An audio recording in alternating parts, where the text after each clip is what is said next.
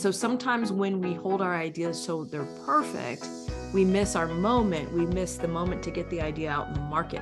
And so once we start to release that idea in the market, that's when the momentum builds, and that's when customers give us feedback, and that's when we can evolve that. Welcome to Navigation and Discovery with Cameron Singh. On today's episode, we have Natalie Born on the podcast. She is an innovation facilitator, consultant, author, keynote speaker, and the host of the Innovation Meets Leadership podcast. So what we're going to be talking about is Natalie's brand new book that she recently released, Set It on Fire, The Art of Innovation. So we're going to be talking about the topic of innovation, trying out new things, giving it a go, doing it afraid, and topics in that nature. So I really hope that you enjoy this podcast interview with Natalie Born. And if you would like to find out more about Natalie and her bio, you can find that in the podcast description on whichever platform that you are listening on. So hope you enjoy this interview with Natalie Born. Well, thank you so much, Natalie, for being on the podcast. Happy to have you on the podcast.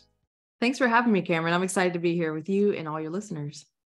Awesome. So we're here to talk about your latest book, Set It on Fire, The Art of Innovation. It's been a joy going through this book, just going through this book and the study guide along with it. I feel like it spoke a lot to me because I'm a huge champion of innovation and the work that you're doing. So let's start off by, can you share the heart of your latest book, Set It on Fire, and what made you want to write a book on innovation? Yeah. It's interesting. I had this thought one day, like, man, wouldn't it be great if everyone had an innovation consultant, like somebody that could come alongside of them whenever they had an idea and they didn't know how to get started, or maybe they had a great idea, they just didn't know how to launch it, who to talk to, what to do, what's the frameworks of how I get started. And so that started this journey for me of saying, well, we can give people that through this book. I wanted to, it's a little bit about my journey, my personal story. So there's a lot of me and literal innovations that worked and didn't work, but then there's also just, parts of my story in it. And I weave that through with different frameworks and different ways to actually get started. And so my goal with this book was to really literally come alongside someone and say, if you have an idea, let me walk you through how to launch it, all the way from idea through development and into launch, right? Your go-to-market strategy. What does that need to look like? And how do you go end to end with anything, right? Any idea you have, anything you want to put out there in the world. Yeah, so you start off the book by talking about how having a strong foundation helps accelerate innovation. Mm-hmm. So what are some of the best practices, and unpack this for us a little bit? What are some of the best practices or ways that you would recommend to have that strong foundation? Yeah, I kind of start from the beginning almost. It's almost like, just starting from the very start of an organization, their foundation, which is your vision, mission, values, and your goals. And I start there because to me, when I talk to some organizations and you go to their frontline employees, a lot of times they don't even know how to articulate their vision or mission. Like, what is it? Why do we exist? What are we here to do?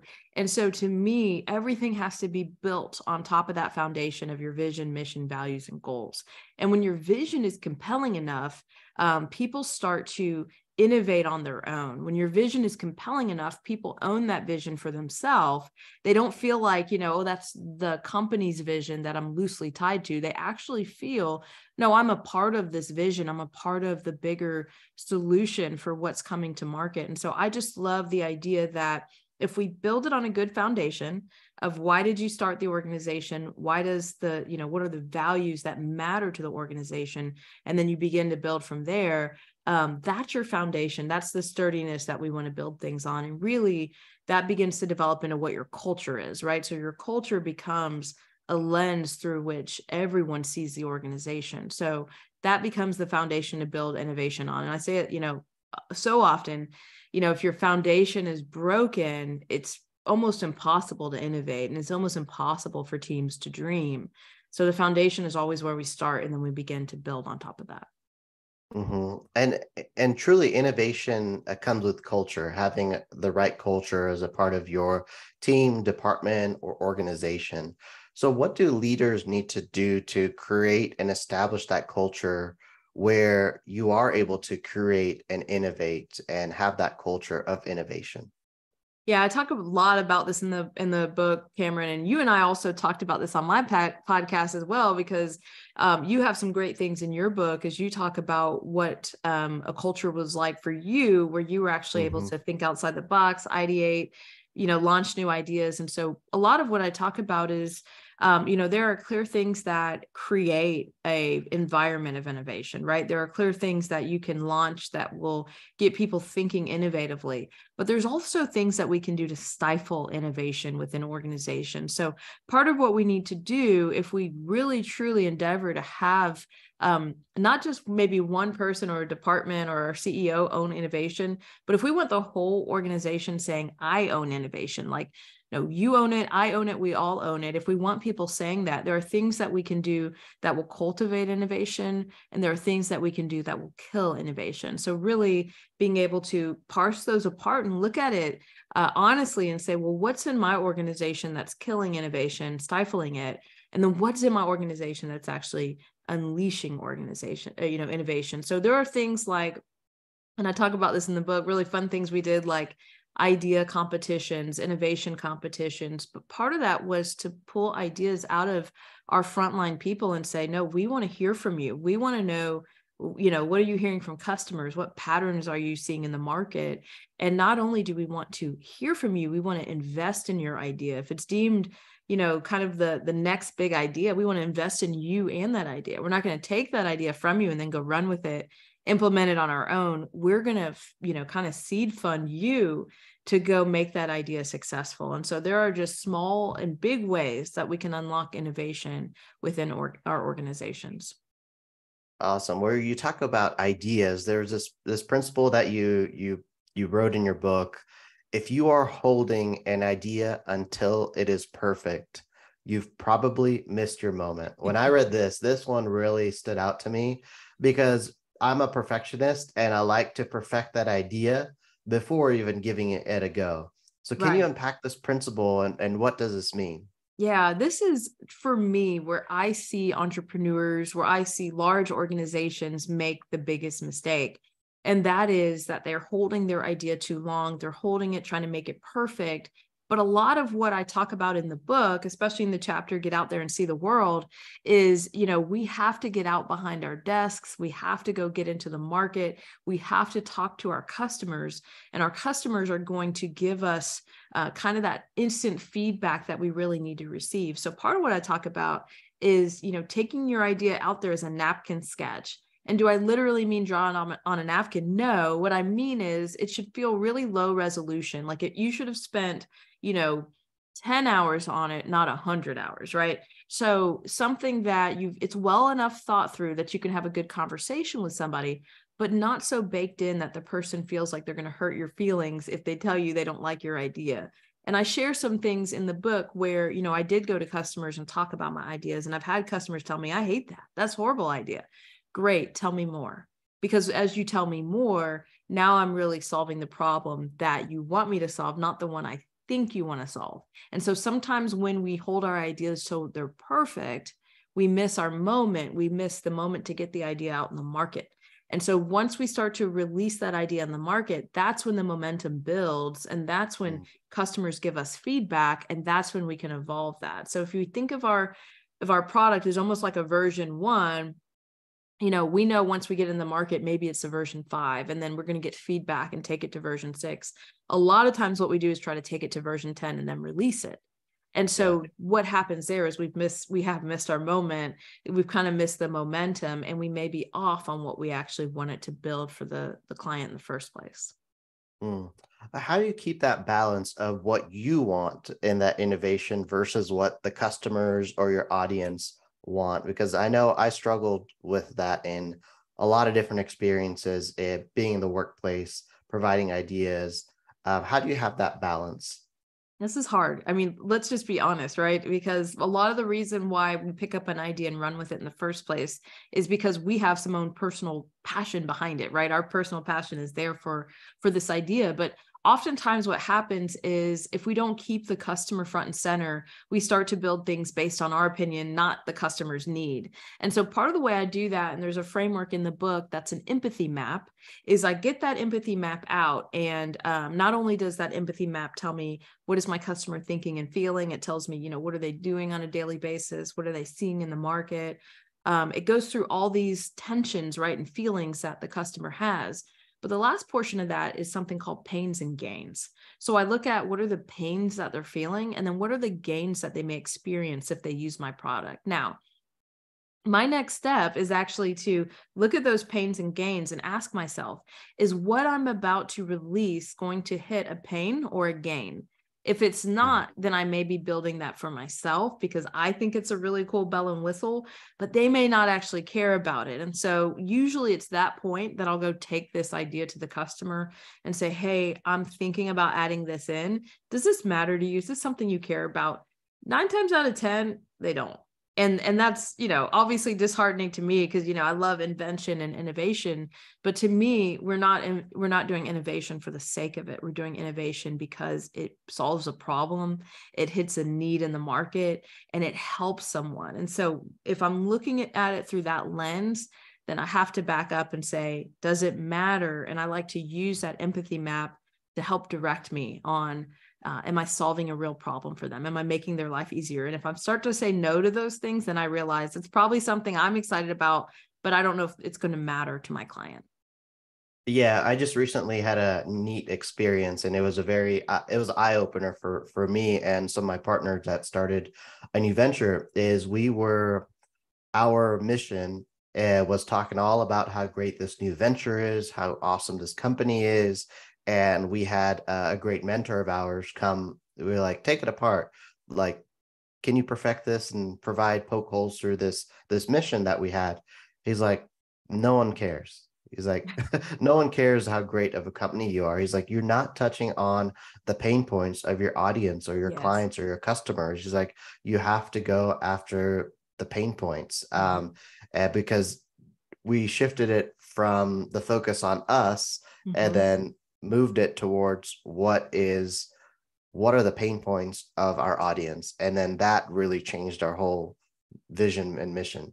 That's spot on. And, I feel like when, we probably all could do this audit on our websites and then we would just be really embarrassed. But, when we go to our website, we have to ask ourselves this question. Like you just said, am I drawing out the pains and gains for my customer and what they're thinking about? Or is this website about me and my story and my journey? And am I the hero? And if I'm the hero on my website, then you're right, nobody cares. But if I can figure out a way to make them the hero, then they might be more interested in doing business with me. And so this is something I think that we all struggle with it, right? Because we love our own story and we want to tell it, but the customer is coming to you to find themselves in the story that you're telling. They want to see themselves winning. They want to see themselves as the hero in the story. And oftentimes we make it very much about ourselves. And I think that that's spot on. And that's really where probably a lot of us struggle if we were to go look at our websites right now. Yeah, for sure. And so with great innovation comes also great failures that come with it. So how can leaders, and this is something that's so difficult to overcome, is how can leaders overcome failure when putting all efforts towards a new innovation or a new idea?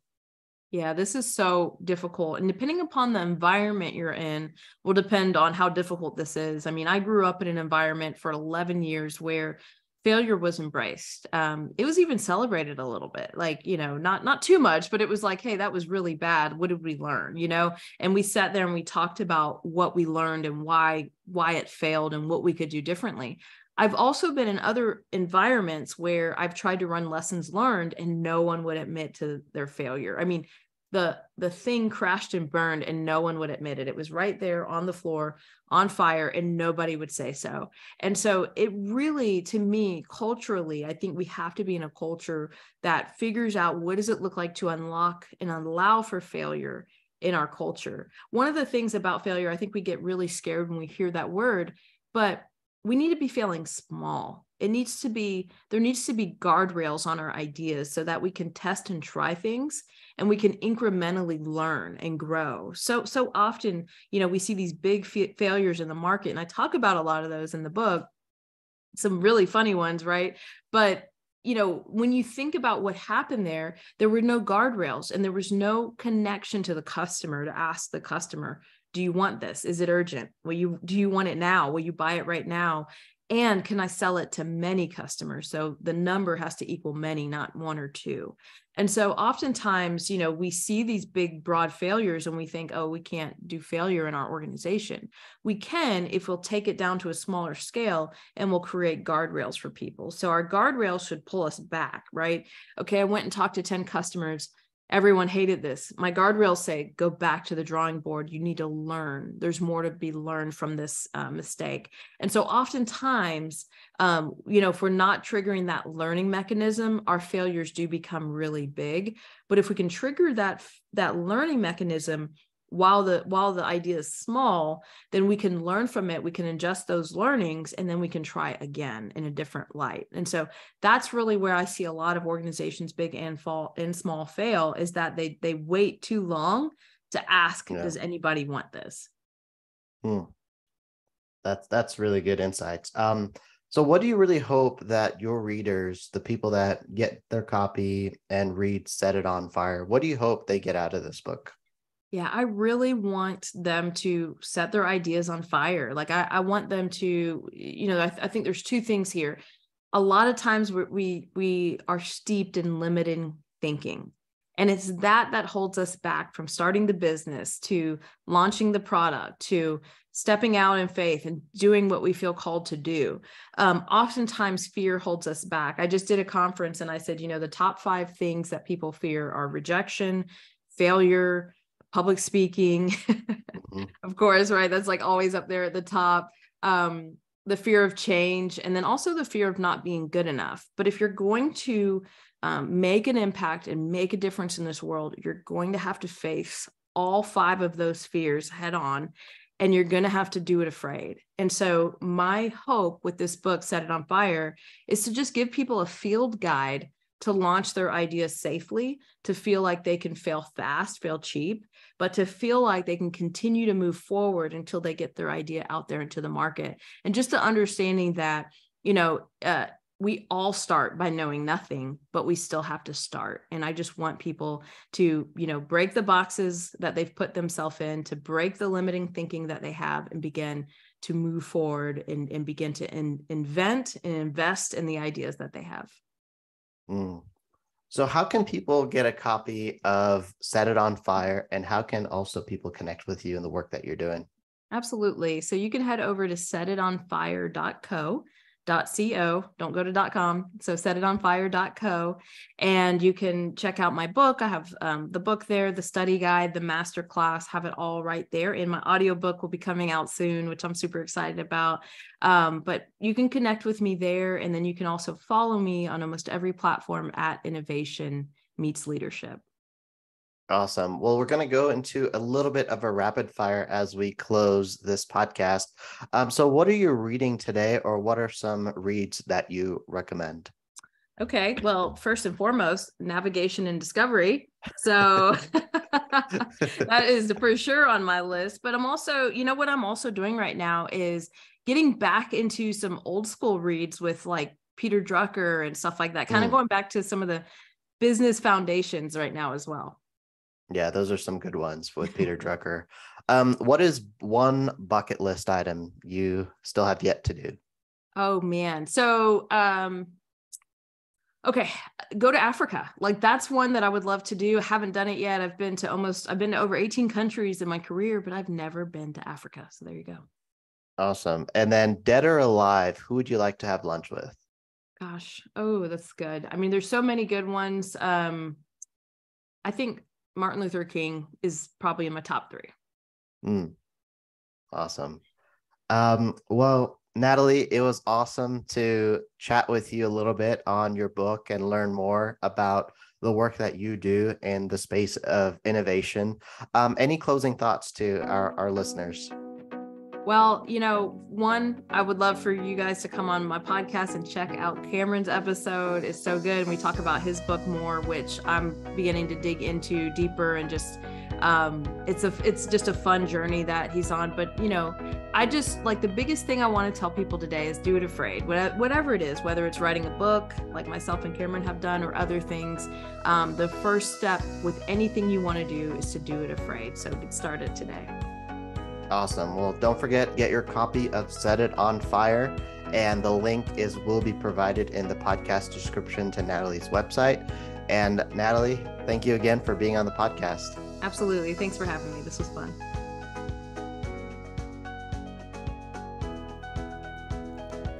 Thank you so much for tuning in to Navigation and Discovery with Cameron Singh. Feel free to check out Natalie's new book, Set It on Fire. You can find the link to purchase her book and study guide, or the audiobook, at the link in the podcast description on whichever platform that you're listening on. Or you could go and check out setitonfire.co. Also, if you want to find out more about me and connect with me on social media, you can go to cameronsingh.com and find out more. And also follow me on social media, and also don't forget to subscribe on the podcast on whichever platform you're listening on, so that you get a notification when the next episode goes live. And also, if you haven't gotten a copy of the book that I launched earlier this year, Navigation and Discovery, feel free to get your copy today at cameronsingh.com. Thank you so much for tuning in. Thank you for your support. And we will catch you on the next episode.